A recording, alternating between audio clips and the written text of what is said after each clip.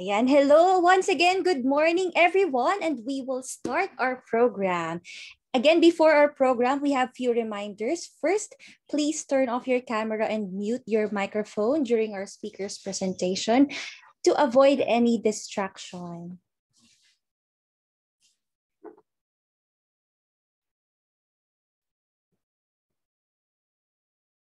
Okay, later on, we will have a Q&A portion and you can post your questions in the chat box. And we will answer them during the right time. And that is during the Q&A portion. And pwede na rin po kayong maglagay ng questions habang nagsasalita ang ating speaker. Pero yun nga po, sasagutin po natin siya sa ating Q&A portion. There. Please ask your questions as concise as possible and avoid lengthy introductions or opinions. Also, please avoid using the chat box for socialization while the presentation is in progress so that others will not be distracted. And lastly, of course, your feedback is valuable to us para sa ating mga future webinars pa. Please make sure that you will evaluate this webinar. The link will be given before we close this webinar and ilalagay po natin yun sa ating chat box. Only those who attended the webinar and submitted the accomplished evaluation form will receive an e-certificate of participation. Also, may we remind everyone to refrain from distributing the evaluation link to other people who are not able to attend this webinar. And this is to to be fair with all of us. And lastly, mamaya po magkakaroon tayo ng picture taking before we end or we close this meeting room para ma-verify din po natin ang ating mga magsasagot sa webinar evaluation link. And that's all for our reminders. Now to open our program, may I ask Teacher Leah Magtoto for her welcome remarks.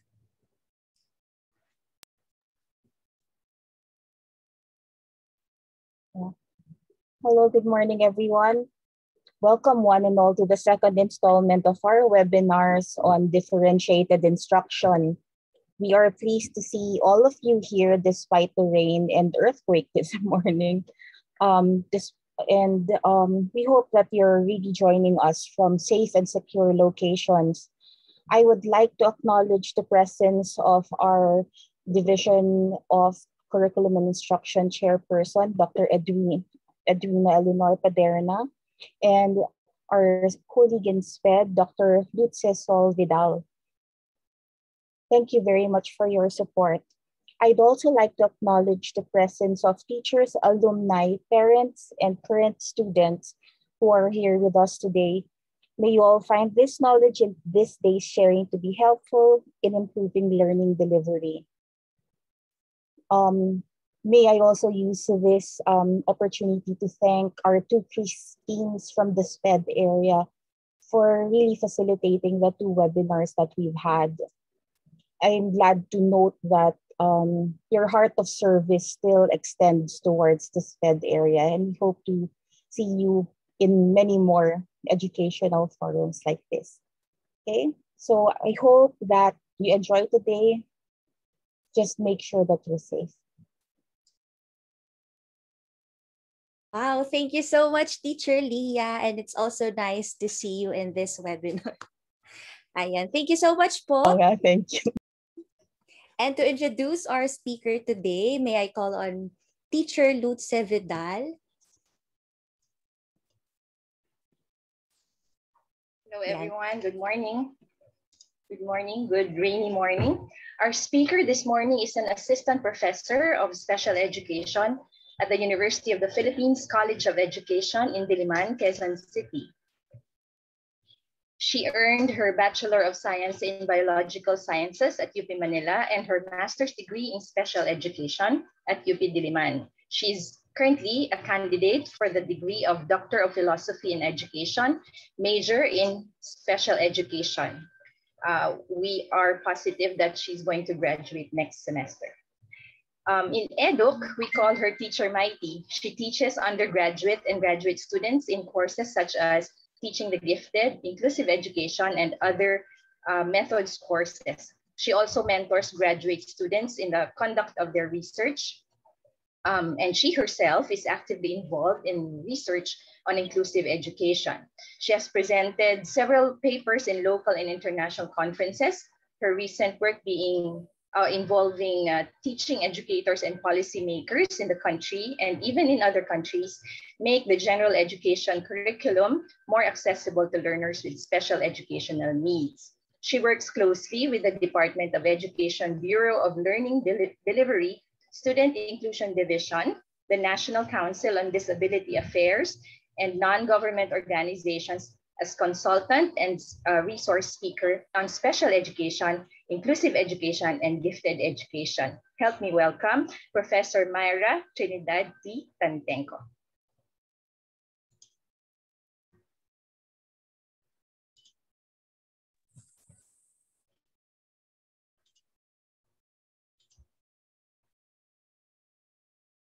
You're muted, Mites. Mites, you're muted. Okay, I'm sorry about that. So, rewind natin. Magandang umaga sa inyong lahat. All right. I'm very glad that all of you are here. There are 97 of us in the meeting, and that's a lot more than who were present 2 weeks ago. No? So I'm glad you're all here despite the rains, despite the earthquake, and I hope you are all dry and safe. So today, let me just share the screen and we'll begin. Sandali lamang.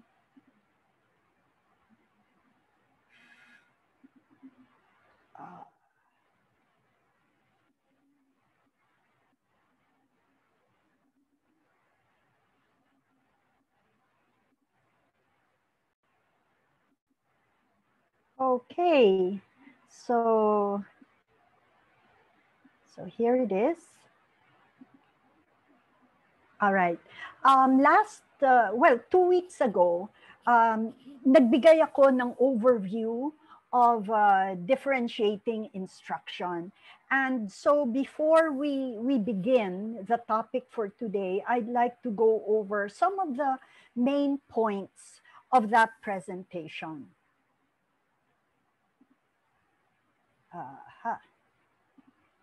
Una-una, isa sa aking diniscuss last week is the reality that all of our classrooms are composed of a very diverse group of students.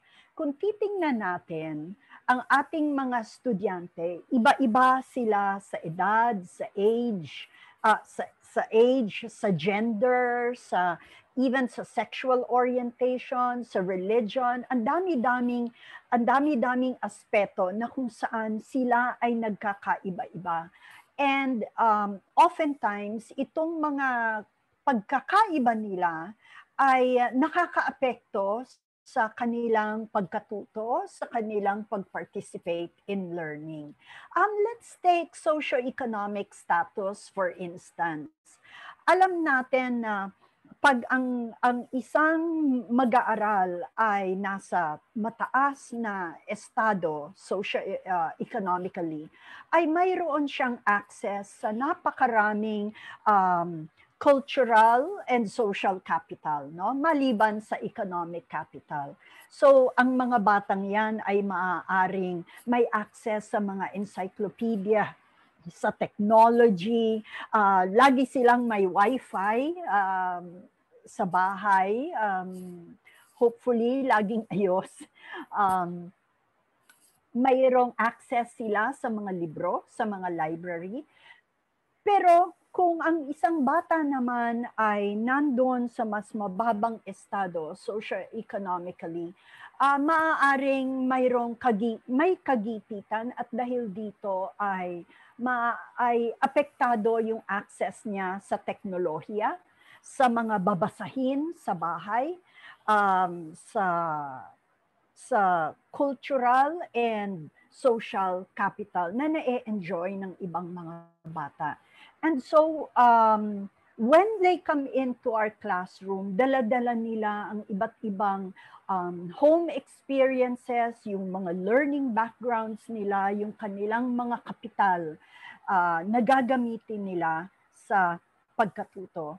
At kaya nga masasabi natin, there's no such thing as a typical grade 4 student, for instance, because all of them vary. No? We have a very diverse classroom, kahit anumang level iyon. All right. One of the things that Diane, just a minute, I'm just removing something. All right. One of the things that Diane Hickox reminded us is to examine our learners' characteristics. Dahil itong mga characteristics na ito ang magiging batayan kung paano natin i-differentiate ang ating mga leksyon. So, una, titingnan natin, kailangan ay ang kanilang readiness levels. Do they have the prerequisite knowledge and skills for them to learn what we are going to teach them today? Because one thing we need to understand is that they will only learn, what we're trying to teach them today based on their understanding of the knowledge, of the prerequisite knowledge. So kung shaky ang kanilang prerequisite knowledge and skills, magiging mahirap din para sa kanila na matutunan yung mga knowledge and skills that we want them to acquire.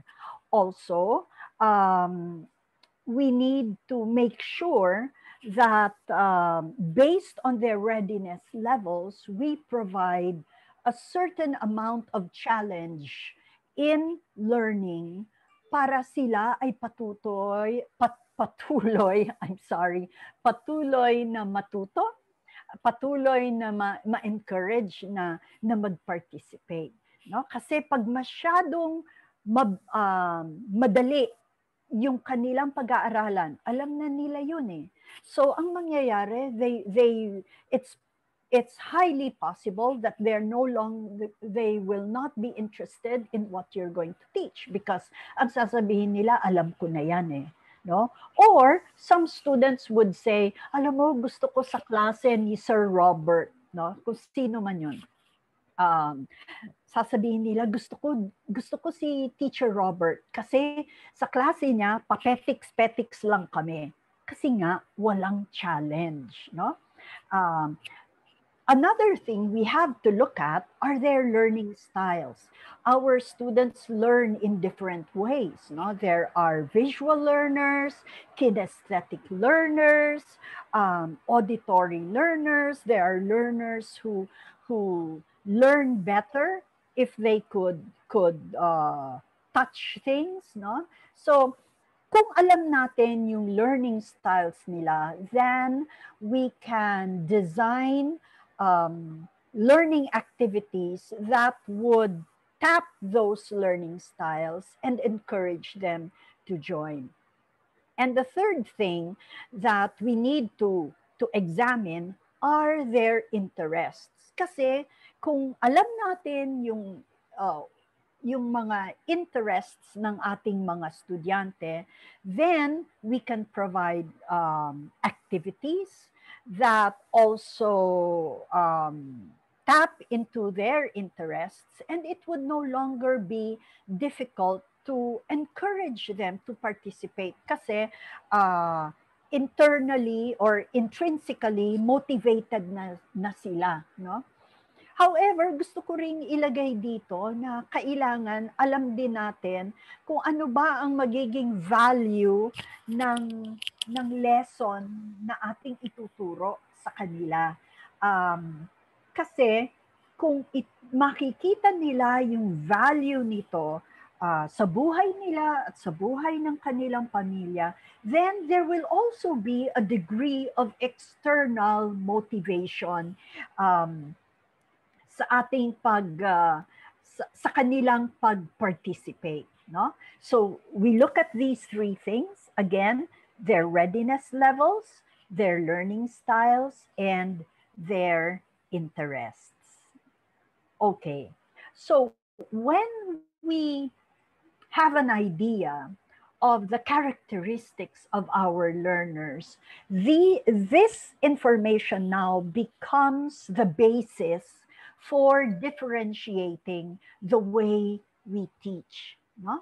At ang ating pagtuturo po, ang ating pagdi-differentiate ay nasa apat na aspeto ng ating curriculum. Una ay ang content or what they need to learn. Second is the process or how they are going to learn what they need to learn. And the third is the product or how are they going to demonstrate what they have learned. No? At ang pang-apat, i-differentiate natin yung learning environment. As yung depende doon sa ating lesson na or learning activity na ipe-present sa kanila, yung learning environment natin ay kailangan flexible. Some learners would like to work in groups, no? And move about. But then you will notice that there are some learners who are quite happy learning just sitting on their chair and reading the material. And so may iba't ibang learning environments na kailangan na conducive for our students. So again, apat ang areas na maaari nating i-differentiate. We differentiate in the content, the process, the product, and the learning environment. Okay, now, those were the key points 2 weeks ago. So today I'm going to share on tiering assignments. This is one approach for differentiating instruction. And these are the objectives of our webinar today. At the end of the webinar, I am hoping that you would be able to define differentiating instruction by tiering assignments. Okay, so yun ang kailangan na intindihan ninyo. What is tiering assignments? No? Second, you should be able to identify and explain different ways of structuring tiered assignments. 6 po yan. The third objective is for you to analyze applications of tiering assignments. And that's why later I'm going to give you examples, and I would like you to look at those examples very well. I-analyze ninyo for you to see the differences of the parallel activities. And finally, I am hoping that you would be able to generate tiered assignments, not just during the webinar, but even afterwards, beyond the webinar, no? So later, I'm going to give you some scenarios at kailangan po ninyong mag-isip, ano kayang activity ang aking ibibigay, a parallel activity para sa aking mga estudyante. Okay, here are the references that I used in preparing this presentation. For math teachers, the material of Adams and Pierce are quite insightful. Conklin and Sorel is a book that is found in the UP College of Education library. I'm sorry, wala po akong link niyan. But Cox's differentiated instruction strategies is available online. No? Diane Heacock's Diane Heacock's books are the uh, main reference for this presentation, no? And yung kanyang lesson on tiered assignments ay makikita nyo sa internet. New South Wales government and tiered assignments through the Dublin School are also available online. And finally, we have the materials of Carol Ann Tomlinson, whom I have mentioned several times 2 weeks ago. No, the differentiated classroom. I believe this is a book that you can download. No, all right. So, pag sinabi ba nating tiers or tiering, ano ba ibig sabihin nito? No? Ang salitang tier, ang ibig sabihin po niyan ay mayroong row or level, one on top of the other or one after the other. Parang hagdanan, parang rice terraces. No? Para din itong cake na nandito sa ating screen. You have a two-tiered and a three-tiered cake. No? So one on top of the other. So pag sinabi po nating tiering assignments, we have at least two kinds of activities that are provided at the same time. All right. So ito po ang nangyayari sa tiered assignments, no?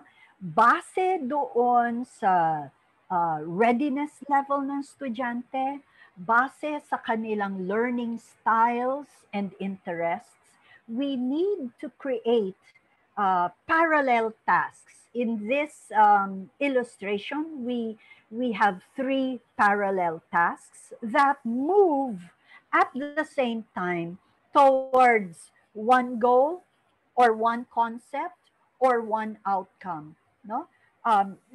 Posible na iisa ang kanilang goal, but they're going to reach that goal in 3 different ways. Maaari din they're learning the same concept, but they're learning the concept, they're accessing different resources to learn the concept. At maaari ding iisa ang outcome, but the process is different. No? So, yan po ang nangyayari sa tiered assignments. We provide parallel assignments or parallel activities for them to work on that move towards a certain goal, a certain concept, or a certain outcome. All right. Now, there are 6 ways of structuring our tiered assignments. We can do it by challenge. We can tier by complexity. We can tier by the resources that we will provide access to. We can tier by the learning outcomes. We can tier by the process, and we can tier by the products or yung output na magpapakita kung ano ang kanilang natutunan. All right, so let's begin looking at the different tiering structures. Unang-una ay yung tiering by challenge level, no? Sa ganitong structure po ay ginagamit natin yung Bloom's taxonomy, or as you can see in the slide, this is the revised Bloom's taxonomy, no? And this will become the guide in how we differentiate our lesson according to challenge. Kasi po, may mga estudyante na, okay, so ito po ay mga cognitive abilities, ano? Dito sa bandang baba, yung mga lower order thinking skills at paakyat po ng paakyat hanggang maging sa higher order thinking skills.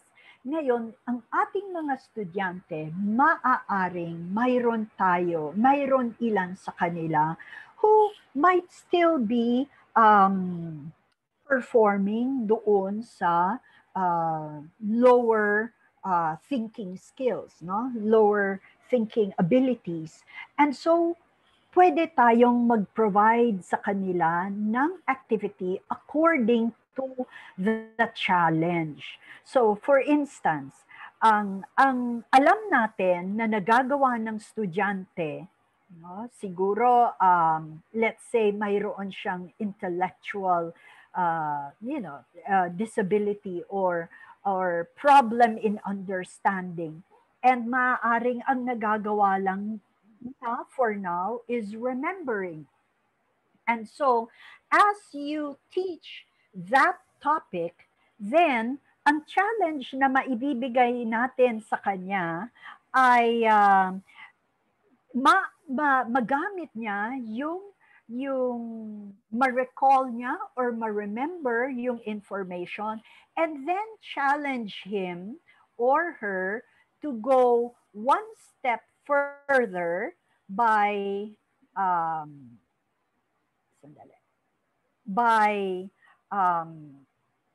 challenging the student to explain ideas or concepts, no? So lagi po na we start where they are, but we always provide an amount of challenge. Now, there are some students who may be functioning nandito na sila sa applying. So you can provide an activity that requires them to use the information in a new way, but also challenge them to distinguish between different parts. Kaya dyan po pumapasok yung activities that would require them to compare and to contrast, or to critique, or to discriminate, no? And then there are those students who already know this. They can already analyze, no? So we move them a step further, providing them activities that would challenge them to evaluate and make a stand, no? Or even create a new product, no? So, for instance, kung ang pinag-aaralan ay isang topic, they're learning the same topic, but then they're going to learn it according in different challenge levels, no? Now, nais ko pong i-share dito that students are not always at the same level of thinking in all content areas. So maaaring, for instance, there are students who are very good in math, and they could be functioning dito na higher order thinking skills na sila sa math and sciences. Pero for instance, sa pagdating sa writing, maaaring dito pa lamang sila sa applying or analyzing. So hindi po sila sa lahat ng subject areas ay nasa parehong level of challenge. And that's why kailangan inaanalisa talaga ng bawat content area teacher ang abilidad ng mga bata. Now, let me give you an example of a tiered assignment that at different challenge levels. Okay, this is from the learning material that I shared from Hickox.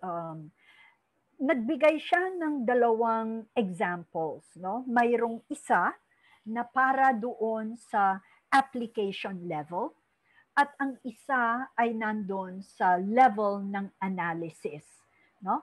So for those who are in the application level, ito po ang kanyang pinagagawa, no? After reviewing information about frogs and toads from the Department of Natural Resources, record the characteristics of each on a chart. So, ia-apply nila yung knowledge nila in recording the characteristics of frogs and toads, mga different types of amphibians, no? All right. No, so those are for students who are in the application level or maybe lower, and then you're challenging them to apply, no? Eto naman ngayon, ang para sa students na gusto nating i-challenge para mag-analyze, no? After reviewing information about frogs and toads from the Department of Natural Resources, compare and contrast these amphibians by means of a Venn diagram. Okay, do you see how the challenge is differentiated for these two groups of students? Yung isa, i-record lamang yung characteristics of the frogs and the toads in a chart, no? Pero yung isang grupo ay nandun na sa comparing and contrasting. Also, take note, they are using the same material. The material from the Department of Natural Resources. They're not learning different materials, no? Pero yung challenge na binibigay as they learn about frogs and toads ay magkaiba ng level, no? Kasi yung isa, china-challenge natin to move up to the application level, while another group ay china-challenge na natin doon sa analysis level. So these are differentiated lessons or activities in the elementary level. Now let's see, paano ang application nito sa high school? All right. Again, Diane Hickox provided an example. Sabi niya, for students whom we would like to challenge na mag-apply, eto ang lesson. Review the ads in a teen magazine. Identify each by propaganda technique. So obviously, they just had a lesson on different propaganda techniques, no? Such as bandwagon, testimonial, or slogan. So yun yung 3 types na pinag-aralan nila, no? So for those in this level, ang gagawin nila, identify the different propaganda techniques in the ads in the teens magazines, and then they will make a collage or poster illustrating the techniques that they found, no? So yun ang application. Tingnan natin kung ano ang learning activity for students whom we want to challenge to analyze and evaluate. Ang activity nila ay review the ads in a teen magazine. Examine the characteristics of an ideal boy, an ideal teen girl and boy portrayed in the ad. Create a collage or poster to share your conclusion about advertisers' portrayal of ideal teens. Okay, take note. They're using the same resources, teenage magazines, all right? And they're going to create the same, similar products, a collage or a poster. Pero yung challenge ay magkaiba, no? Dito sa analyze and evaluation, mas malalim na yung challenge na binibigay for the students. Kasi not only will they examine, no, kailangan i-evaluate nila ngayon. Ano ba ang sinasabi nitong, ano ba yung pinapakita ng mga ads? Ano yung sinasabi nila na an ideal teenager should look like or dress up, na dress like, no? Pero dito sa application level, ine-examine lang kung ano yung mga techniques na ginamit. All right, so they're learning the same thing, accessing the same resources, and even producing the same similar posters or collages, but the challenge given to them are different. All right. So I hope that's clear. So tingnan nga natin. Alam ko may hinanda akong activity na pwede nating pag-isipan, no? So eto ngayon ang activity, for instance, for students who are functioning on grade level, no? The on grade level students are tasked to discuss the author's purpose for writing the assigned short story. So dito makikita natin, pinag-aaralan nila ay short story, posible yung different elements of the short story, but there are yung on grade level students are asked to analyze ano ba ang rason kung bakit sinulat ito ng author, no? So, eto ngayon ang aking tanong. Whoops. What parallel activity will you provide to challenge remembering or understanding ability?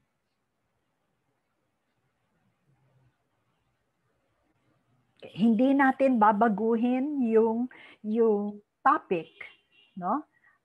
They're still going to work on the short story.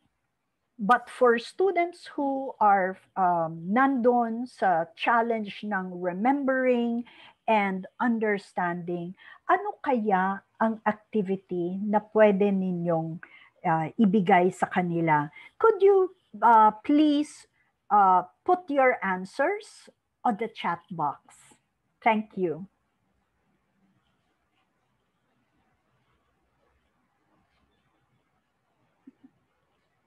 And I'll open my chat box. Okay.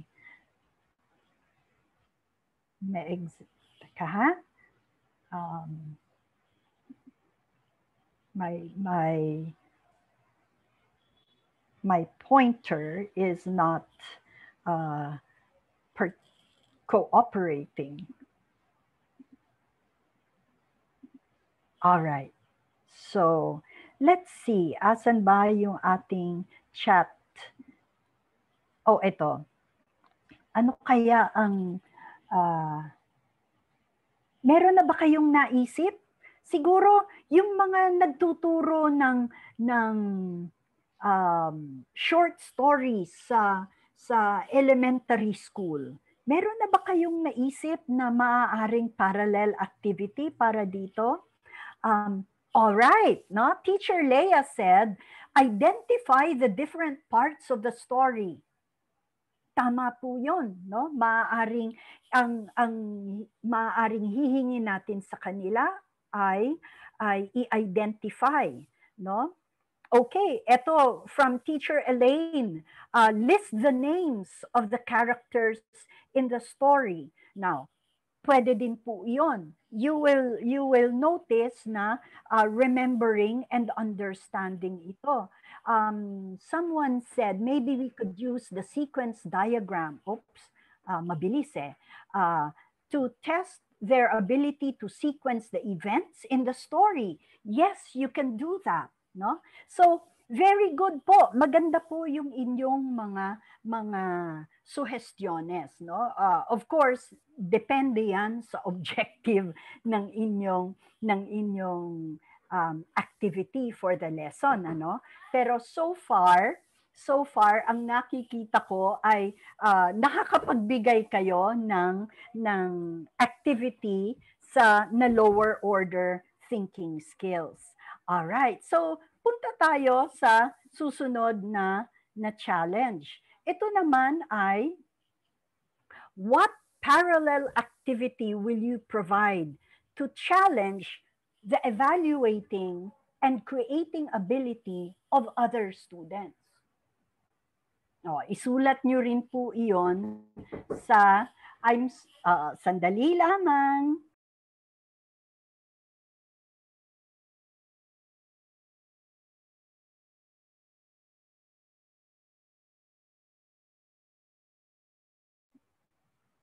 All right. No? So tingnan natin yung mga sagot.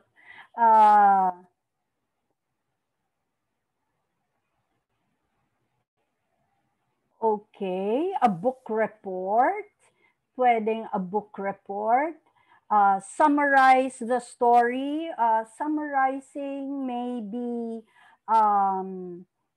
more on understanding and application, pero siguro sagot yon doon sa tanong kanina. Okay. Evaluating and creating ability. Sabi ni Teacher Fritzel, what is your favorite part in the story and why? No? Okay, so ano kaya ito, no? Parang preschool level, no? All right. Sabi, ito, from Teacher Claire, compose your own ending of the story. Great, no? Makakapag-create sila. Maiisip nila, paano ko ba babaguhin ito? I don't like the ending at all. Para bang yung, ano ba yun? Yung sa El Filibusterismo. I didn't like the ending when I read it in high school. You know? So, ano kayang babaguhin ko sa ending ng El Filibusterismo ni Jose Rizal para mag-iiba ang kahihinatnan. Okay, ask them to draw how they understood the story with a short sentence based on their drawing. All right. So ito ay so gagawa sila ng artwork, no? Okay, so may creating doon. However, parang may creating, however, Teacher Joe, parang ang hinihingi pa rin natin sa kanila ay understanding, no? So, maaaring dito pa yan sa isang level. Okay. Retelling their story using their own understanding and own words, that would still be understanding. Okay. Sir Mark said, create a short story of desired genre and identify your purpose of creating that short story. Okay, mukhang pang high school na to, no? So, pwede po, no? Pwede po iyang activity na yan.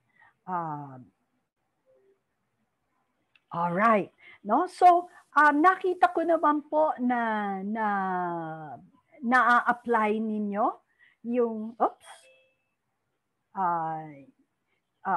nakikita ko that you understand what it means to tier assignments, no, by complexity. Now let's go to the second structure, no, second way of structuring tiered assignments, and that is by complexity. Now, this might be, actually, to be honest with you, when I was studying this several months ago, sabi ko, saan ba nagkakaiba ang tiering by complexity at tiering by challenge? No? Kasi parang pareho. parang may similarity. And totoo po, may similarity po yan. But let us look at the description given by Diane Hickox on what is tiering by complexity. She said that it is addressing the needs of the student who are at introductory levels of learning, as well as those who are ready for more abstract, analytical, in-depth, and advanced work. So kung yung tiering by challenge is uses Bloom's taxonomy, dito naman po ang tinitingnan ay gaano ba ka-simple or ka-complex yung pinagagawa natin sa kanila. There are students who are still who may be at the introductory level. And so we will, let's introduce the topic first to them. So iba yung activity na maaari nating iba yung complexity ng activity na ibibigay natin sa kanila. But for those who are ready for more analytical work, then iba rin ang ating ibibigay sa kanila na level of complexity of activity. All right? So let's look at the examples given by Diane Hickox. Okay, Diane, sandali. Okay, Diane Hickox gave these examples, no? Yung isa, and this is not arranged in order of, say, complexity, no? Sandali lamang. All right. No? So yung isang activity ay create an informational brochure that presents various positions on an environmental issue related to rainforests. Naalala ko tuloy yung topic sa NSTP na environmental preservation, no? Or protection. Determine your position on the issue and present a convincing argument for it in your brochure. All right. So, yung pangalawang activity, a parallel activity, create an informational brochure that will inform your classmates about the environmental issue related to rainforests. No? And number 3, create an informational brochure that will inform your classmates of different points of view about an environmental issue related to rainforests. Again, please take note, they're learning the same topic, rainforests, and the issues related to rainforests. No? So, please take note that dito po yung lesson, yung task 2, no, ay gagawa din sila ng brochure, pero kumbaga information lamang about the issues related to rainforest ang nakalagay, no? So it's very kumbaga informational, factual lamang ang hinihingi na complexity, no? All right. Dito po sa isa, sa yung task number 3, ang hinihingi po sa mga estudyante ay kailangan ay maipakita nila yung different perspectives regarding environmental issues, no? Sa patungkol sa rainforest, no? So mas complex because now they have to show different points of view. But dito sa activity number 1, which is for the other group of students, sa kanila, hindi lamang nila ipe-present yung different positions, no? But they have to determine their own position on the issue, no? And then present their argument. Bakit ganyan ang pananaw ko dito? All right. So they're learning the same thing, but yung level of complexity of the tasks are different. All right?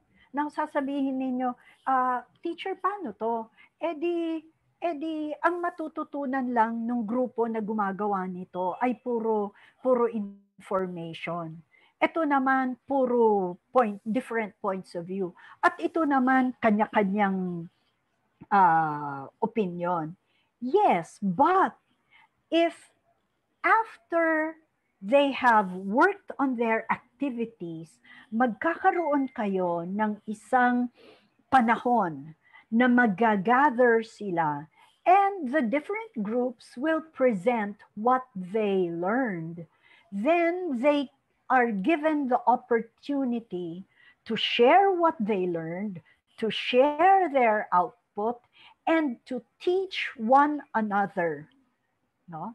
Yung natutunan nila.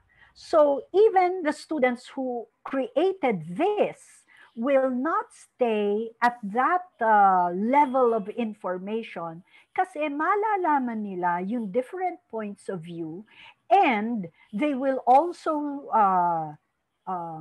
hear the stand of their classmate and their reasons for such a stand.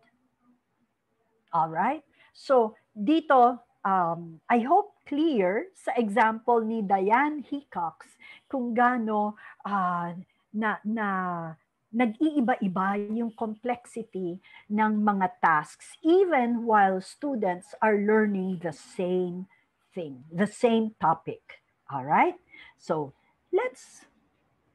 okay. Etong naman ang aking ipagagawa sa inyo. So here's the task. After reading articles on bullying and its effects on children, students will conduct a survey among their peers on their awareness and understanding of the issue. They will design a short survey questionnaire and present their findings using charts or as a news report. So makikita ninyo, wow, parang napaka-complicated nito, ano? Dahil magbabasa sila, magkakonduct ng survey, tapos gagawa sila ng questionnaire, and after finding the data, they have to present their findings by means of a chart or drama sila ng news reporting. Okay. So anong pagagawa natin ngayon? All right. Oops, where are you? Okay. So if that was the task for students who were more ready for more analytical, more challenging activities, what parallel activity will you create for students who are at the introductory level still? No? Maaaring ngayon pa lamang nila malalaman yung tungkol sa bullying and its effects, no? Or maybe, yung level of understanding nila is not as high as the others, and so you need to differentiate. Excuse me po. All right. Sandali lang, because I'm trying to fix this.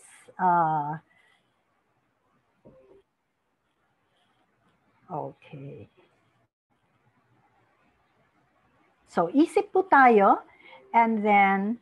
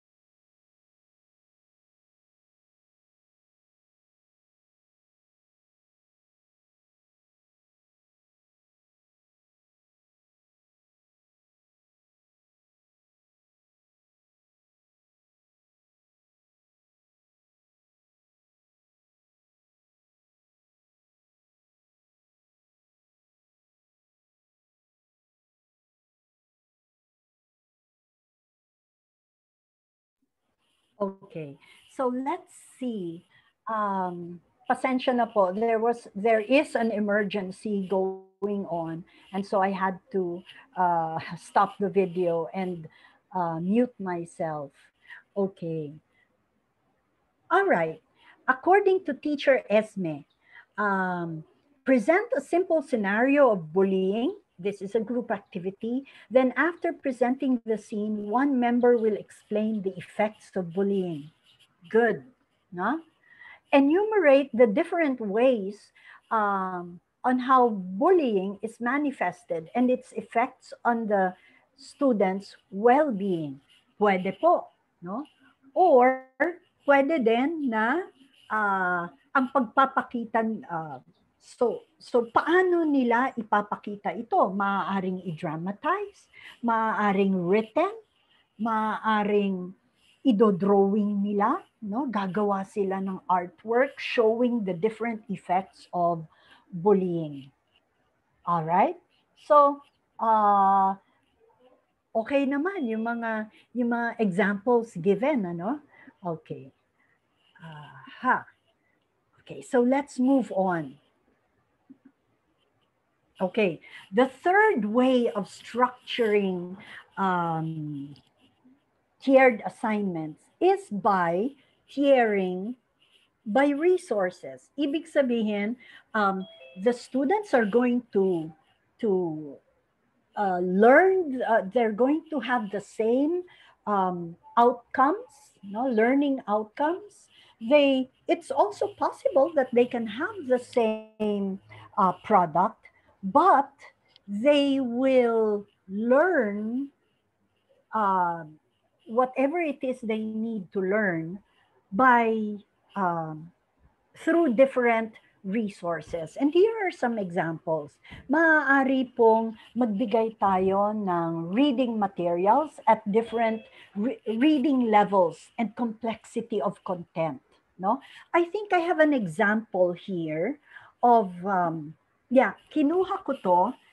Dito muna po tayo. Kinuha ko to sa aklat ni Conklin and Sorrell. Conklin and Sorrell presented differentiated materials. No, for the students were supposed to study different kinds of rocks. So may igneous rocks, the three kinds of rocks. And ginroup ng teacher yung students and depende sa grupo yung reading level nila. So look at this, the first one. This is the first paragraph, introductory paragraph only. No, there are many kinds of rocks in an amazing variety of shapes, sizes, colors, and textures. Regardless of their differences, all rocks have some common characteristics. Some characteristics in common. Rocks are made naturally of smaller particles and minerals that are stuck together. Minerals are naturally occurring substances that Earth or organisms on Earth produce. No, they form crystals and are made of specific chemicals. Now, according to the reading ability of the students, nag-provide yung teacher yung same material, same introduction, but you will see the levels, the reading levels. No, to save on time, let's look at the one on the rightmost. No, ang pagsulat nito ay simple lamang. Short sentences ang ginagamit, and many of the difficult words present in the first were taken out. No? So ang nakasulat na ay, there are many kinds of rocks. Rocks have many shapes and sizes. They have many colors and textures. They are natural. They are made of smaller particles and minerals that are stuck together. A mineral is a thing found in nature. They are made by Earth. They are also made by living things on Earth. All right? So, dito po makikita ninyo the same introductory paragraph but presented at different reading levels. No? Um, so, yon. So, pwede natin gawin yan by i-differentiate yung reading material according to the reading level or even sa complexity ng content. No? Maybe yung isa ay simple lamang, simple lamang yung content, very straightforward. Pero maaaring for another group ay yung marami ng technical words or mas detalyado yung proseso na ibinabahagi. All right. Another way of tiering assignments is by assigning different kinds of resources.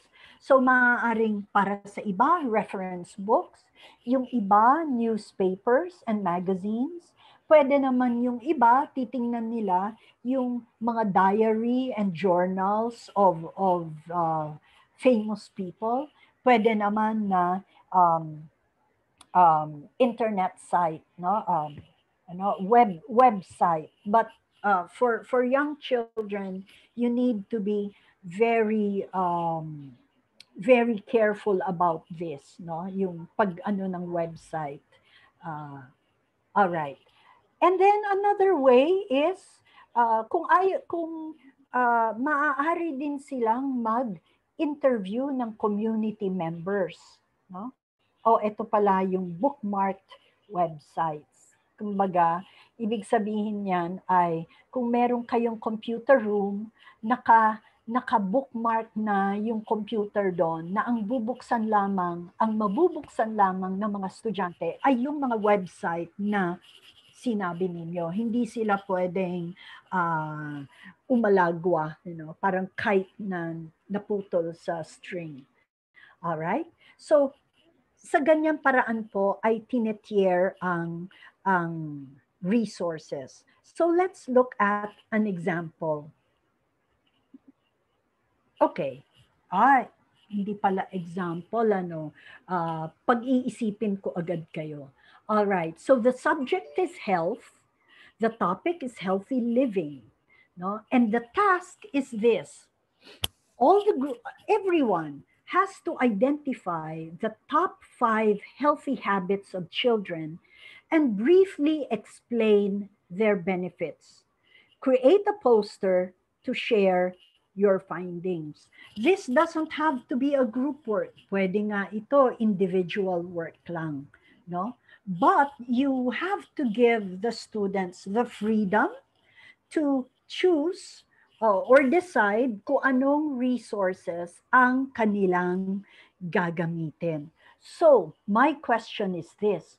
What differentiated resources can you assign to your students? Please put your answers on the chat box.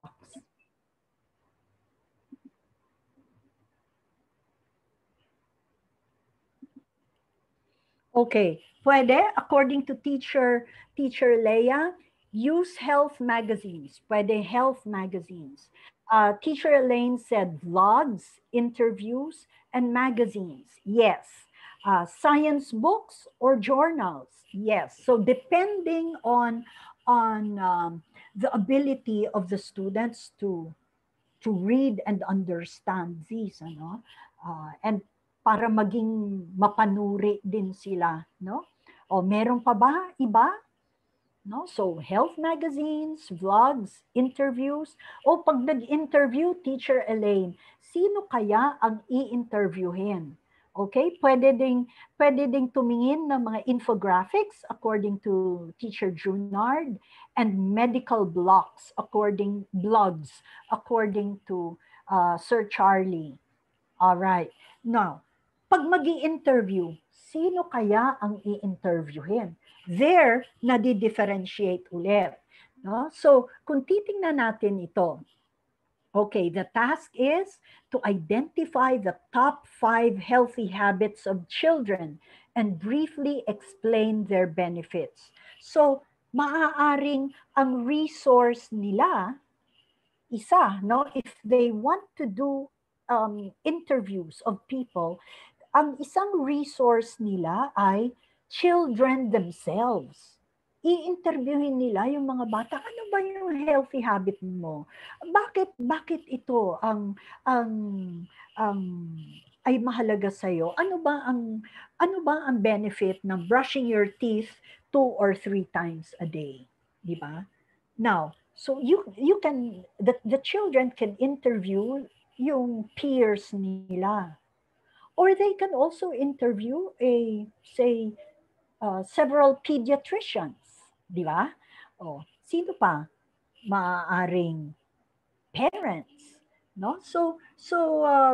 Uh, pero ang maganda talaga diyan yung mag-interview sila ng kanilang kapwa, no? Alright, so tingnan nga natin yung iba. Ayan, sabi ni Teacher Daisy, interview health professionals, fellow teens in Facebook, okay. Data from either health centers, DOH websites, or newspaper articles, health professional interviews, and a survey of mothers, no? So, see, you can, you have, uh, minsan sasabihin, paano ba din i-differentiate? See, kayo, nakakaisip kayo na iba't ibang resources, and you can apply this.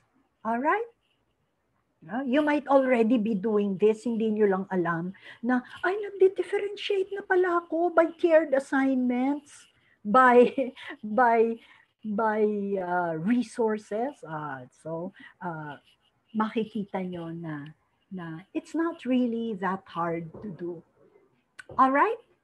Okay. The fourth way of structuring your tiered assignments is by tiering by outcomes. Yung learning outcomes. Di ba pag sinabi nating learning outcomes, these are the things that the students will learn in that lesson. Now, here's another example given by Hickox. No? Ang topic nila, because it's an American book, pinag-aaralan nila social justice. I hope pinag-aaralan din yan sa ating araling panlipunan. Pero ang resource nila ay isang speech ni Dr. Martin Luther King, yung I Have a Dream. All right? So, ang basic task na binigay ni Diane Hickox is this. Just the basic task. Think about Dr. King's dream of social justice as presented in his speech. Create a visual representation of his ideas. Okay, so think of outcomes, not product. Okay? Outcomes po ang ating pagtitingnan dito. Ano pa? Okay. Here's the task for more advanced students. No? Ang task sa kanila ay think about the United States today. What other dreams of social justice do you believe have surfaced in response to new issues and concerns? Create a visual representation of your ideas. Okay, take note. They're learning about social justice. The output is the same, a visual representation of ideas. Pero for those who are working on the basic task, ang learning outcome nila ay to identify ideas of social justice in a historical document, like a speech of Dr. Martin Luther King. All right? So ang learning outcome dito ay for them to hindi lamang identify but to express ideas of social justice from historical materials, no? Pero dito sa advanced task, bagamat social justice, take note ang outcome ngayon sa mga students who will be working on this is that sila ngayon ay mag i-analyze na nila yung kanilang konteksto sa ngayon, no? Their present context. And then they will have to come up with ideas, their own ideas of social justice based on the issues and the concerns that they are facing now. No? And kung pupunta tayo sa sitwasyon ng United States, 'di ba? A few weeks or a month ago, ang isang issue doon ay yung pag-atake sa mga Asians, no? Asian Americans. And years before that, yung pag-atake sa mga African Americans, no? So social justice, the children have to look at the issues that they face today and make their own and express their own ideas based on that. So, yung outcome dito ay mas mataas kesa sa learning outcome dito sa basic task. Okay?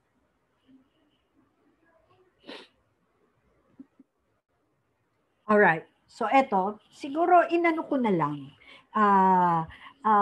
Ipinattern ko na lang doon sa yung recent example natin. Kunwari, yung mga teachers ng Araling Panlipunan, grade 6. Ang topic ay Rebolusyong Pilipino ng 1896. And ang subtopic ay tungkol sa partisipasyon ng mga kababaihan sa revolution, no? So the basic learning outcome is natatalakay ng mga estudyante ang partisipasyon ng kababaihan sa Rebolusyong Pilipino. All right, so let's steer this for the more advanced students. What learning outcome would you want advanced learners to achieve? Put your answer on the chat box.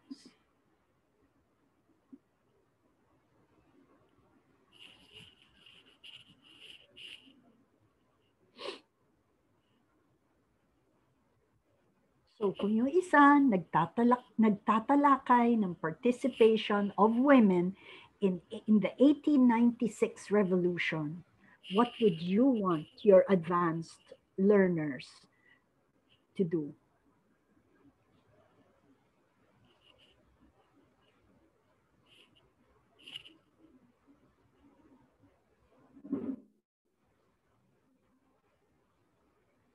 Meron ba?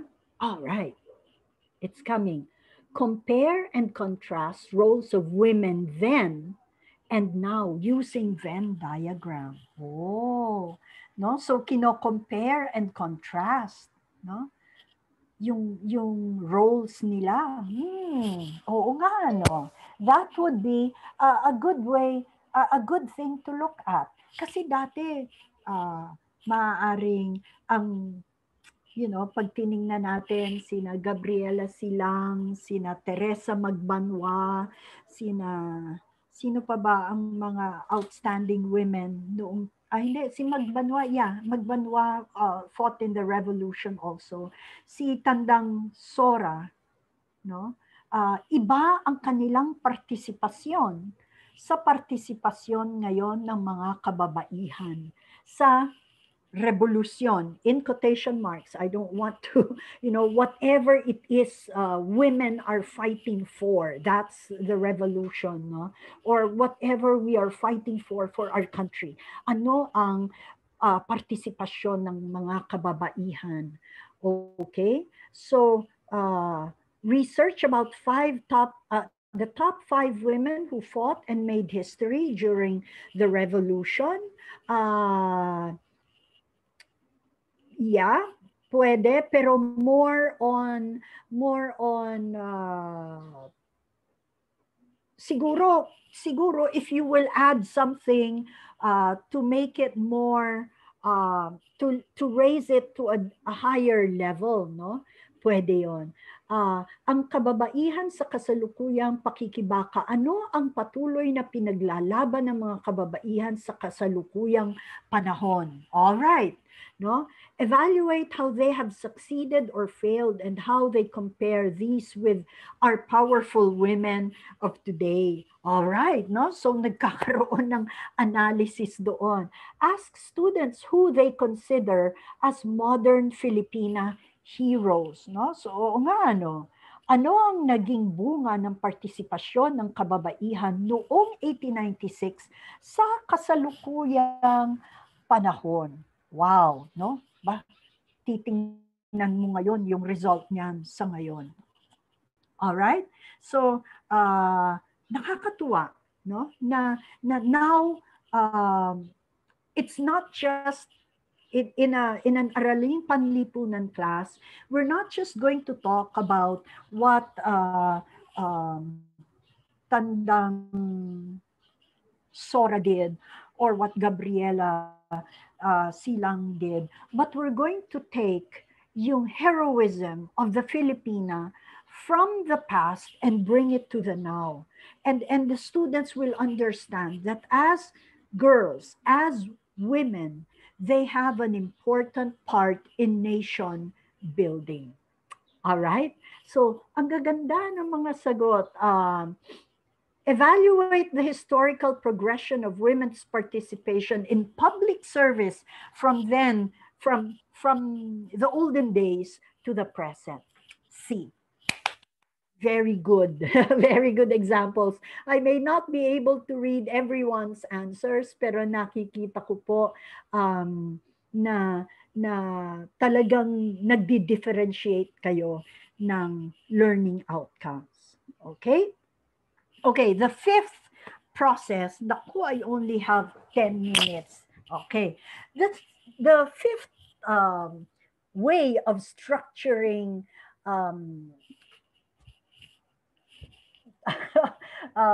tiered assignments is tiering by process. No, ang nakikita niyo pong litratong ito, familiar po sa ating na taga Metro Manila, ay itong Welcome Rotonda sa may kahabaan ng Espanya, tapos nagko-connect sa ano ba 'yon? Hindi basta yung Quezon Ave. All right, no? So, what am I trying to say here? Everyone, kunyari, pag sinabi kong, kita-kits tayo sa Welcome Rotonda, ha? All right. Some of you may be using different routes, no? Yung mga galing Las Piñas, iba ang rota ninyo. Yung mga galing San Mateo ay iba ang rota nila. Yung mga galing Makati, iba rin ang rota nila. Pero tutumbukin natin lahat ay yung Welcome Rotonda. So there are different processes of learning the same thing. So in tiering by process, the students are working on similar outcomes using different processes to get there. No? So the same learning outcome, but different ways of learning that outcome. Okay, let's see. Okay, here's an example again from Diane Hickox. Let's ponder this. The first task is review consumer information about laptops in consumer magazines. Identify relevant criteria for deciding what you should look for when purchasing a laptop. Okay? Tapos, dito naman sa isa, interview at least 3 people who have bought a laptop. Identify criteria they used in making their decision to buy. So, yung learning outcomes nila is to identify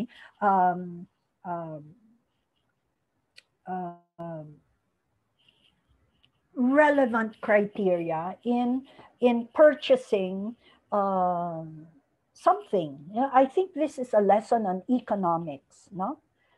Okay, criteria in purchasing. Okay, pero iba-iba yung proseso. Na yung iba tumitingin ng consumer information, no? Yung iba nag-i-interview ng mga taong nakabili na ng laptop, no? Or pwede pa nga magi-interview sila ng mga taong nag-iisip pa lang ng nabibili ng laptop, no? So iba't ibang proseso of finding the answer, but they're going to learn the same thing. Ano ba yung mahahalagang criteria pag kayo ay magde-decide na bumili ng isang produkto?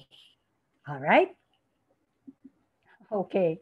And wala akong itatanong ngayon sa inyo doon.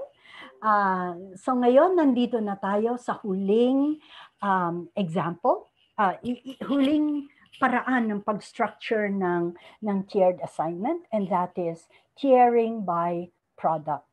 No? So sa tiering by product, ginagamit po natin ang Howard Gardner's multiple intelligences, and then magpo-produce sila, no? Nang ma-i-express nila ang kanilang natutunan in any of the product of the ways. Paano ko sasabihin? They will express what they have learned using their different multiple intelligences. Now, some products require more than just one, no? For instance, gusto ninyong ano ba yan? Kunyari, ang topic ay bullying. Balikan natin yung bullying kanina, no? So, kung gusto nais nilang ipakita kung ano ba ang mga negative effects of bullying, if some students are kinesthetic and intrapersonal, pwede silang mag-skip, di ba? Kasi huhugot sila doon sa kanilang mga experiences, and may action yan eh. All right, so that could be one, no? Those who are more visual spatial can make a collage or a poster, no? Those who are musical and also linguistic, maaaring mag-compose ng isang awitin at ipe-perform ito, no? Or kung gusto nyong samahan pati ng bodily kinesthetic, may kasamang dancing, no? So they're learning the same thing, but they are demonstrating what they learned in different ways. All right. So yun po ang 6 na paraan. Ito pa pala, meron pa akong isang what do you call this, slide, no? So tingnan ninyo, pag verbal linguistic, you can the children are usually fond of stories, books, poetry. So you can ask them to write stories, scripts, poems, or even tell stories. Tingnan ninyo yung interpersonal. Ang mga batang interpersonal, mahilig sa teams, group work, and specialist roles. No? And so you can ask them to have to perform a play or a skit, magkaroon ng debate or panel group discussion, yan ganyan, no? Or kung naturalist, mahilig sila sa nature, then sa kanila naman nagko-collect, nagka-classify. All right. So there are different ways of demonstrating what they have understood. Okay? So, meron pala akong isa dito, example. Identify characteristics of effective leaders by exploring various works of historical fiction. I think I'm not sure if kung saan ko nakuha to, kung ito ba'y inisip ko o baka ito kay galing din kay Hickox, no? So for those who are bodily kinesthetic, you can ask them to share characteristics of effective leaders through a skit, no? Featuring characters from historical fiction that represent various leadership traits. Or for those who are visual spatial, then they can construct bulletin board displays that illustrate the leadership traits of various characters from historical fiction. So yung yung iba pwedeng sumali sa skit, yung iba naman ay doon sa paggawa ng bulletin board display. But they're going to demonstrate the same thing. Yung characteristics of effective historical leaders. All right? Okay. Ay, dito yata meron akong hinanda na poll. Naku, asa na yan? Sandali ha. Okay. Polling. All right. Now, I'd like you to answer. Sagutan niyo lamang po itong poll na ginawa ko. I don't know. Can you see it now? Ayan. Okay, you are now viewing the questions. So there are 6 questions here. Just scroll down, one answer per question. And pag nasagutan nyo na po yung 6, wala pa rin? Teka, I'm looking at the messages of my friends here. Okay, meron na. Can you see them? All right. So question number 1, how would you tier? Is there an activity in which the same materials could be used to work on both basic and more advanced learning outcomes? So how would you tier that?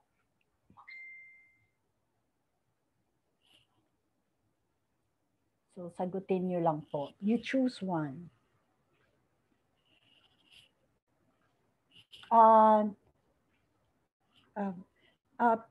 Could you please, can you see it po?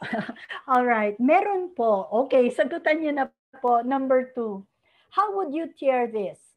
The question is, are there points when some students need more time to work on content or a skill and other students are ready for more advanced work? Okay, next. How would you tier this? Is there an activity in which students can benefit from working on the same outcomes but doing different kinds of work? Okay. Some of you nakasagot na. How would you tier this? Is there an activity in which varied learning materials could be matched with student needs and readiness? Next, number 5. How would you tier? Is there an activity that would result in more than one way for students to show what they've learned? And finally, are there points when some students need to work on lower thinking skills while others are ready for higher order thinking skills? Okay, so please answer the questions. Okay, I'll give you, could I give you, kasi mauubos na po yung time natin. All right, nakasagot na ba? All right. What if I just end it now? Okay? Para lang makita ko kung ano yung mga sagot ng mga sumagot na. Okay, let's end the poll because we don't have time any longer. No? So, tingnan natin. Is there an activity in which the same materials could be used to work on both basic and more advanced learning outcomes? Yan po ay tiering by learning outcomes. Okay? So, learning by outcomes po ang sagot niyan. So, you have basic and more advanced learning outcomes. Okay, next. So number 2, how would you tier this? Are there points when some students need more time to work on content or a skill and other students are ready for more advanced work?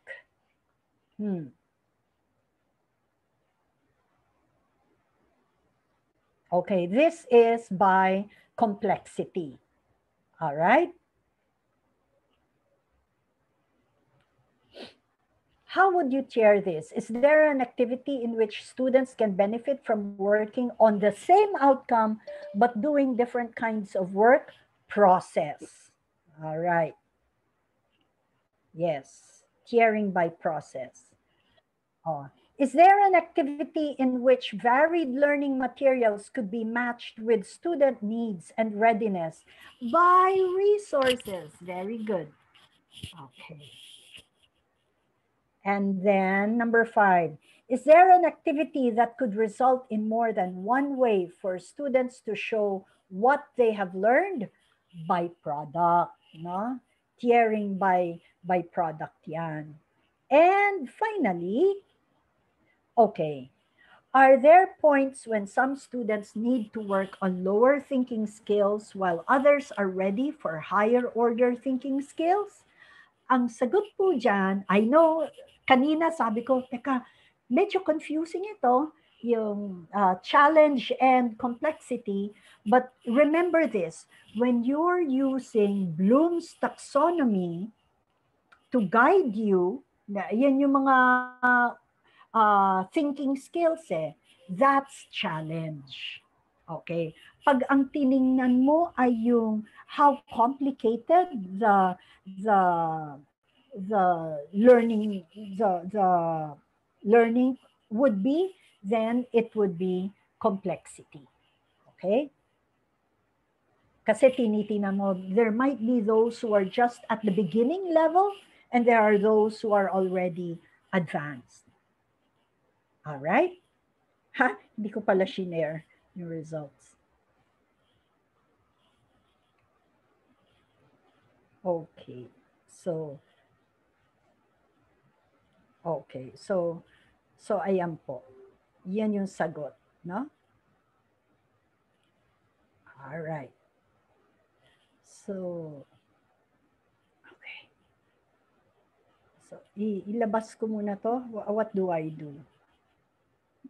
Ayan. No? So, let's move on. These are slides kasi that. Okay. So, ang tanong ngayon, Teacher Mighty, paano ba mag-tier? Binigay mo sa amin yung different ways of structuring pero hindi mo tinuro kung paano. Okay. So, eto po. This is based on Conklin and Sorrell's suggestions. No? So, number 1, pick the grade level objective you will be covering. No? So, yung on grade level muna. And then you decide ano bang skill, concept, or generalization that the student need to learn. No? Okay. And then, doon sa on grade level, plan an activity that teaches the skill, the concept, or the generalization. So on grade level, maganda sana best completed in groups or pero pwede din naman na individual ito. All right? So una, you work on the on grade level objective and activity. Okay? And then, sa number 4, pag nagawa mo na yung lesson plan for those who are in on grade level function, now you need to examine your planned activity. How complex it is it? How challenging is it? Can it be simplified for those who are functioning um, uh, below the grade level? Or can it be made more complex, no? For those who are advanced? Tatanungin ninyo, for those na kung magkakaiba sila ng reading ability, paano ko isi-simplify yung reading material? Or how can I make the reading material more challenging and more informative for those who are advanced? Okay?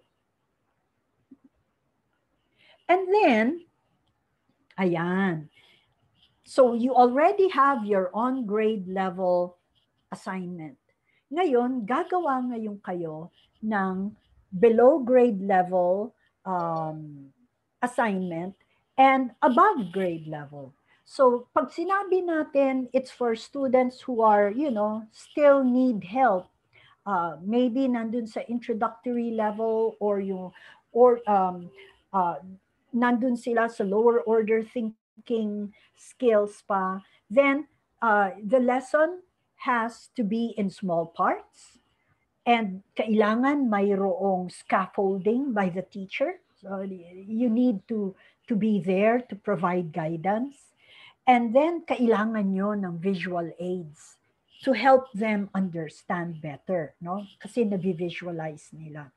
Now, for those who are functioning above grade level, then you could think of more open-ended, creativity-centered, or research-based activities that tap into their higher order thinking skills. No? It doesn't mean that they don't need guidance. You as a teacher should be going around the classroom after spending time with those functioning below grade level. You go to the other groups and see how they're doing, provide feedback, encourage them, okay?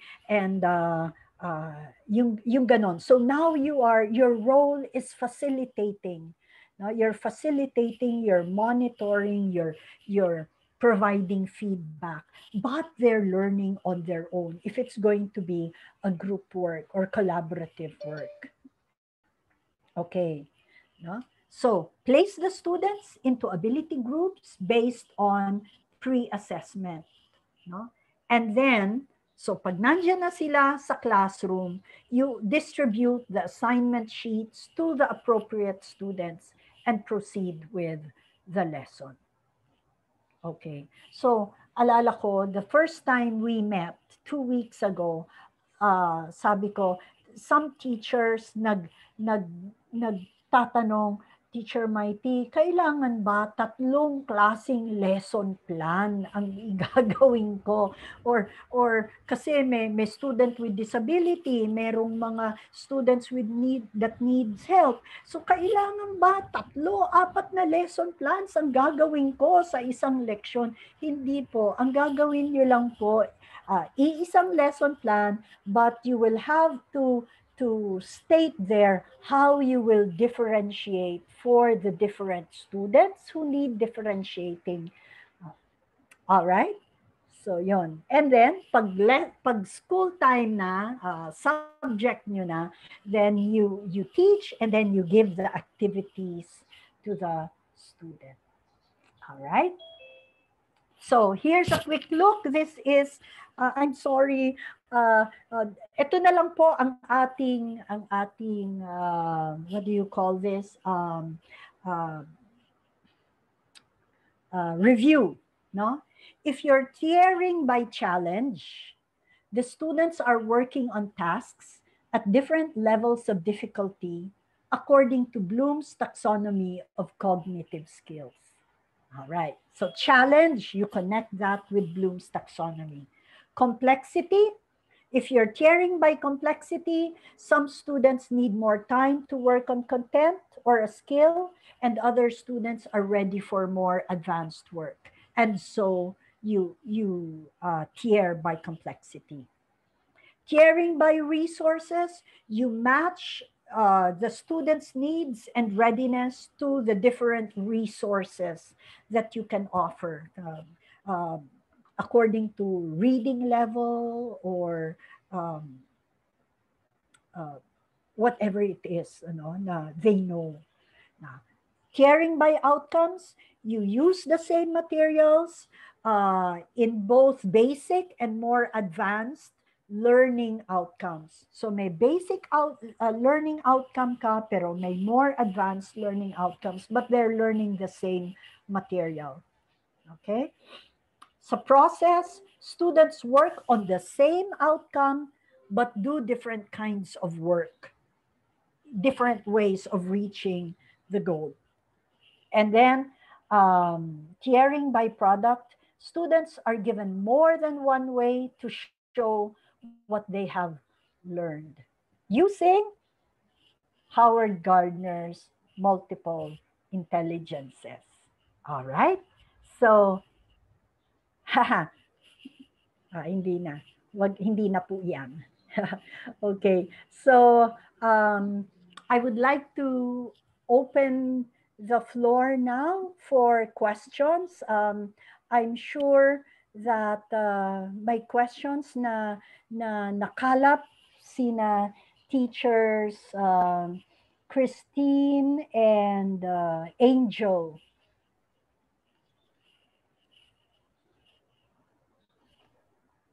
Okay, the floor is open for your questions. Actually, Teacher Mighty, wala po walang questions sa chat box kasi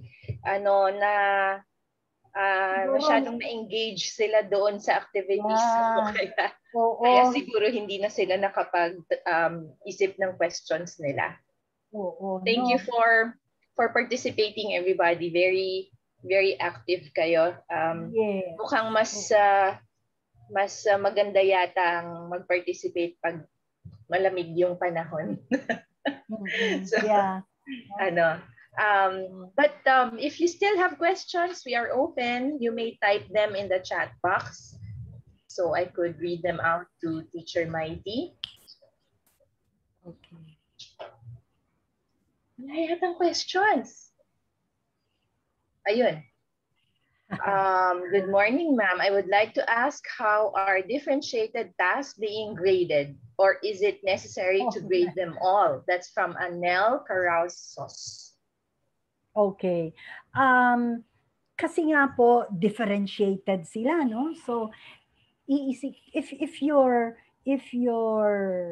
have differentiated by challenge or complexity, so magkaiba din ang kailangan na tinitingnan ninyo sa pag-grade.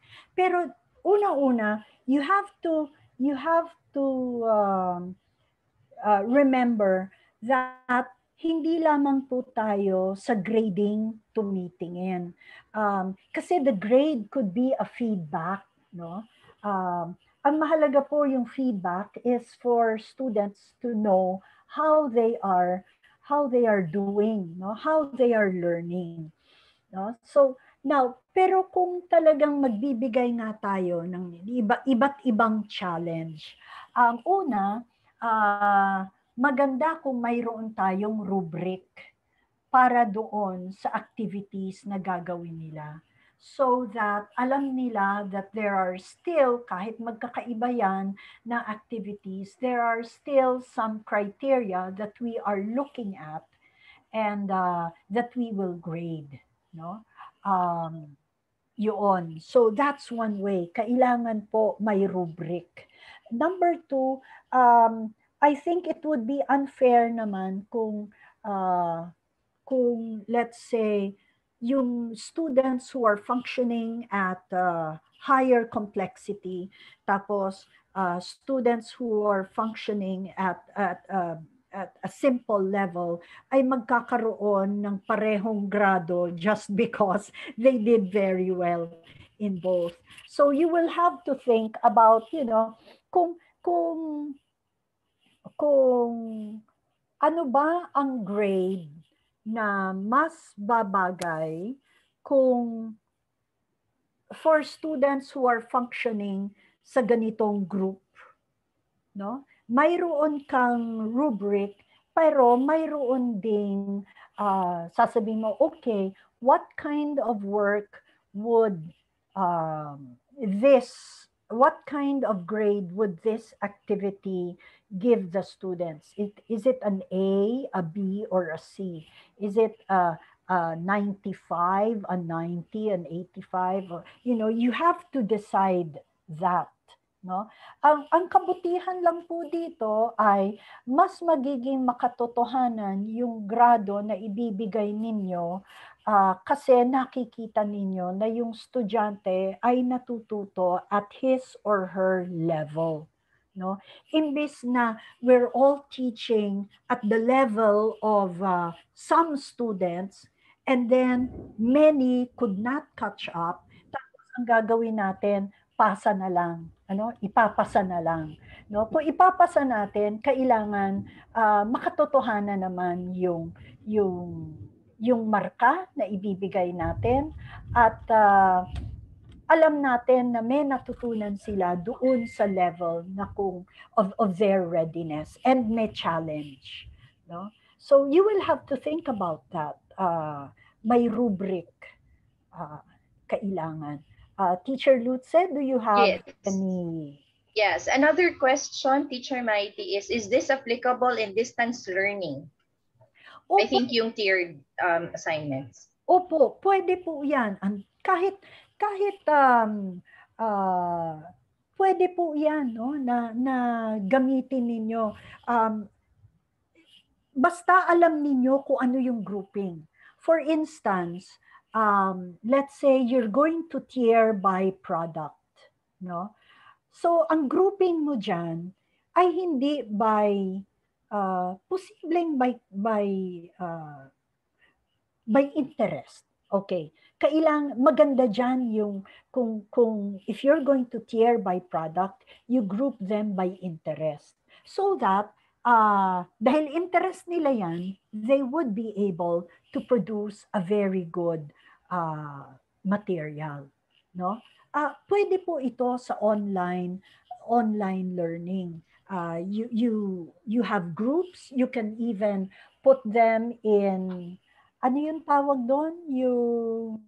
Yung rooms, breakout rooms. Breakout? So that, breakout rooms so that they can work together in the breakout room. And then after the period, they come together to present whatever it is that they have learned. No? Or kung mahaba yung activity, sa MA kasi ginagawa ko, I give them the assignment and they work on it for a week. No? Asynchronous ang learning nila. No? They work on it for a week. Depende sa gaano kalaki yung activity. There was a time nagbigay ako ng activity sa kanila. They were grouped and I think I gave them 3 weeks to work on it. No? So I would meet them every week to lecture, to continue the learning. Pero yung ginagawa nilang project para doon sa isang lesson namin 3 weeks ago, ginagawa na nila yan asynchronously. No? And then on the deadline or on the make-up date na shinare ko sa inyo doon sa last meeting, isasubmit nila. And I give them the opportunity to present their output sa buong klase na. Ayon. All right. Thank you, Teacher Mites. And thank you, Marilu Valdez, for that question. Yung next question po ay coming from Miss Rosemary Amparado. Sabi niya, is it possible for learners to choose which assignment they want to answer instead of the teacher assigning specific assignments to specific learners? Yes, pwede po. An example would be, naglalaro po kayo ng tic-tac-toe, ano? So those are two straight lines going down and two straight lines going from side to side. So now you have 9 boxes. But this would be challenging, huh? Okay. So example lang po ito, nine boxes, 9 things that you would like them to accomplish for the unit. For the unit po ito, or maybe for the quarter. Depende sa inyo kung paano nyo gagawin. Pero yung highest, yung level sa taas, di ba? Tatlong tiers yan. Pwedeng yung activities doon ay, let's say, 20 points each.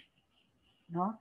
Doon sa middle, maaaring, let's say, 30 points each. Tapos yung pinakababa, 50 points. Or kung gusto nyo, 100. So depende nga po yon sa complexity at kung ano yung plano nyo. Ano yung plano nyo sa pagtuturo. No? And then, maglalaro po sila ng tic-tac-toe. Those that are at the 20 points level, kailangan pare-pareho po ng degree of difficulty ang mga yan. All of them are worthy of 20 points. So, pipili po sila doon. No? Kunyari, for lesson 1, o dun sila pipili, dun sa tatlong yon. Pero, you have to let the students know na kung saan sila unang pumili, mula doon sila maglalaro ng tic-tac-toe. Di po ba ang tic-tac-toe, you can go down or diagonal? Diba? So there are 3 ways, three paths of going down, and there are 2 paths of going diagonal. Hindi po pwede, although alam ko sa tic-tac-toe, pwede kang manalo ng naka-straight lang, ano, doon sa by level. Pero hindi po pwede yon kasi lahat yun 20 points. E di 60 points lang siya. Whereas pag nag-play siya ng diagonally or vertically, meron siyang 20 plus 30 plus 50. Ilan yun? Di 100 points. Talo siya dahil 60 points lang siya nagtrabaho sa ganon. Or paganyan. All right. So, basta po, the instruction has to be clear. You have to play tic-tac-toe vertically or diagonally. And then they choose. So, yun po, that's one way. All right. Or you can, yes. No. I'm sorry. Continue. Or you can give them ahead of time, ito yung mga activities. Sila na ang papipiliin ninyo kung ano yung activity na gusto nilang gawin for that lesson. Okay. All right. Teacher Mites, we only have one more question. Yes. This is from Ms. Leah Gracilia. Yeah. What various assessment tools could be used to ensure that the students' levels, interest, learning styles, and readiness are properly assessed? I think partially you have answered this kanina. I also answered that 2 weeks ago, no? For the kunyari for the interest and learning styles, mayroon pong pwede po kayong gumawa ng learning style and interest survey. Actually po, marami pong examples niyan in the internet. No, for varying grade levels, tingnan nyo lang po, no, yung iba dyan, depende sa kung ano talaga yung gusto nyong tingnan. For instance, sa interest, alam niyo kunyari na later on may project kayo na you're going to differentiate by product. So, pwede pasagutin nyo na sila ng isang multiple intelligences survey. Diba? Or kunyari, later on, kung sa readiness naman, you can look at their class records. How did they do in math? or maybe talk to their previous math teacher. How is this student in math, no? Saan siya magaling, saan siya nahihirapan, yung ganon. Or you can even interview the student, magkaroon ng questionnaire at the start of the school year. What do you find easy in mathematics? Ano yung madali para sa iyo sa math? Saan ka naman nahihirapan? No? So, mula mismo sa bata ay nakukuha mo yung impormasyon. No? One question could be, anong tulong ang nais mong maibigay sa iyo upang mas maging effective ang pag-aral mo sa mathematics? You know, some students would say, sana po magalan ng konti. No, ganun kasimple. Yung iba naman sasabihin, ma'am, pwede niyo po bang i-explain sa akin ng mas detalyado? Hindi po ako kasing bilis nung ibang mga kaklase ko. Yung mga ganun. So,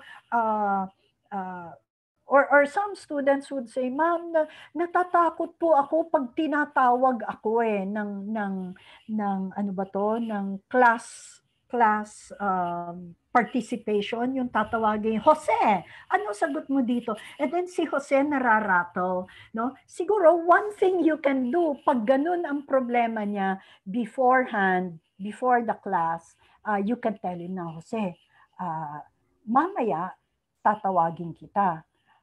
At ito yung tanong, no? Ito yung tanong, ngayon pa lamang isipin mo na yung sagot mo para mamaya ay tatawagin kita, mas handa ka na. You know, so there are different strategies para malaman din, no? So you can have interviews, interview of the student, or a questionnaire or a survey form, or look at the school records para makita kung saan ba talaga saang subject needs help yung estudyante. All right, I hope meron pong yun.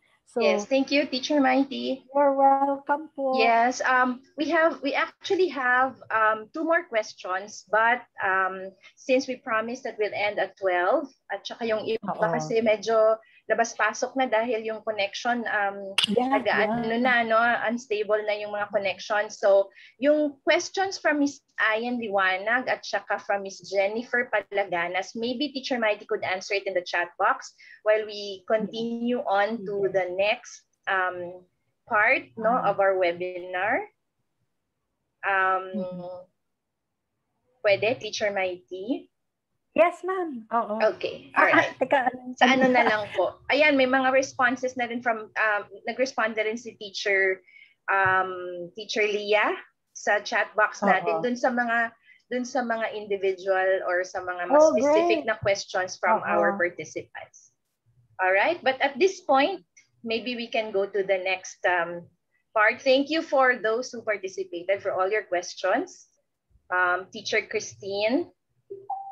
Yes po, ayan. Thank you so much po sa lahat po ng questions ninyo, at I'm sure po na marami tayong natutunan kay Teacher Myra. Ayan, again, for the evaluation form po of this webinar, nilagay ko po sa ating group chat or sa chat box rather, ang link. Ayan, pwede po itong sagutan until 6 p.m. today, at ang mga makakasagot po ay makakatanggap din po ng e-certificate. Ayan, within a few days. And also po, maybe remind everyone to please refrain from sharing the evaluation forms link to others. Ayan, para fair po sa ating lahat na nakadulong ngayong araw. And also po, ayan, bago tayo umalis mamaya, magkakaroon po tayo ng picture taking. Kung okay lang po sa inyo, pero po yung mga mahihirapan mag-open ng camera ay okay lang din po. Yes, yun lamang po ang ating reminders. And of course, for the closing remarks, May I call in again Teacher Lutse? Ako pala yung magko-close. Akala ko si Teacher Leah. Gusto niya ba? okay Ako din kayo, naman. teacher. Ikaw Ako ba? na-teach. I'm sorry. Sige, ako na. Actually, wala kaming ibang masabi kundi maraming salamat po sa lahat ng dumalo ngayon. Alam ko po na very challenging po. Kung sa face-to-face ang challenges natin ay ang traffic at siguro dahil maulan ang baha, dito naman po ay bumabaha po ang labas-pasok ng webinar natin dahil marami po ang nadi-disconnect. Pero hindi po kayo bumitaw at thank you so much po for spending your Saturday morning with us again.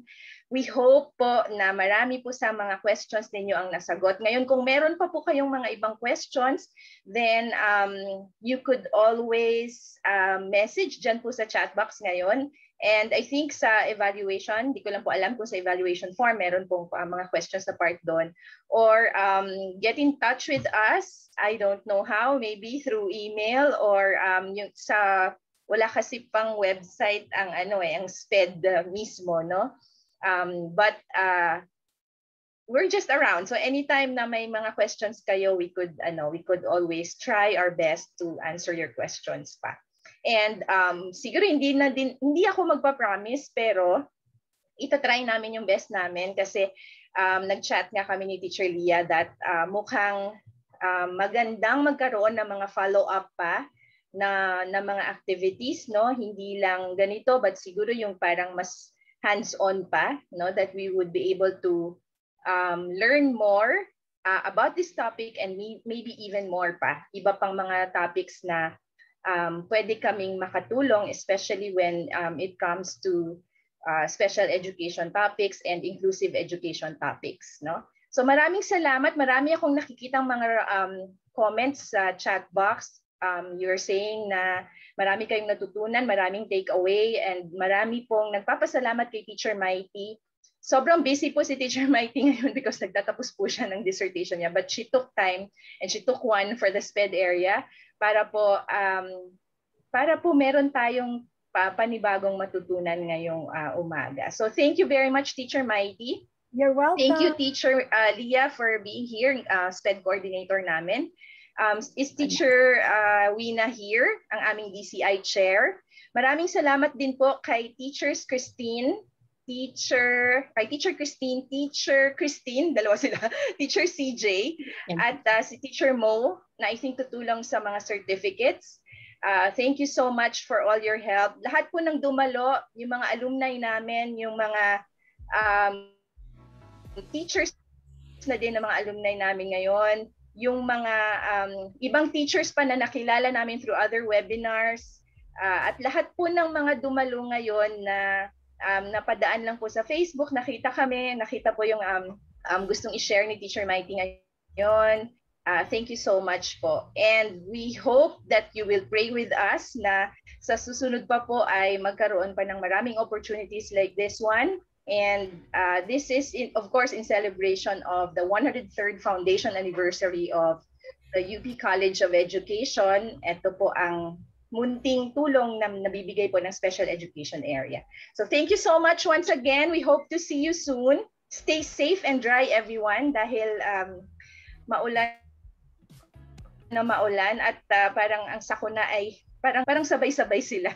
Meron ng virus, meron pang meron pang bagyo, at kaninang umaga ay may earthquake. So mag-ingat po tayong lahat. Padayon po sa ating lahat.